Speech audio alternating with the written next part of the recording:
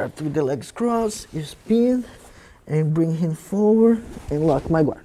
Okay, now my opponent's gonna be more focused, stay with one knee on the ground. So you're gonna bring this knee on the ground this way. Okay, so first thing that I have to look for here is try to do a grip on his pants inside. So my hand probably is gonna be outside, so I have to adjust my grip and try to do a grip kind of on his calf this way here, inside between his legs. Okay, now this arm here that was kind of around this leg here, I'm gonna come inside and get behind of his thigh. I'm gonna keep lifting his leg towards the sky. Okay, now first thing that I have to do is try to bring one foot on his armpit.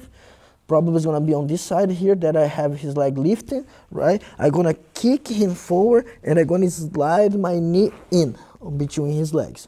So once I do that, I'm gonna try to connect my hand on over his thigh, and I'm gonna bring my shin under his knee. So once I have this position here, I'm gonna try to bring my arm over his thigh for the other side also, stretch my leg, connect my hands, and end up on his back.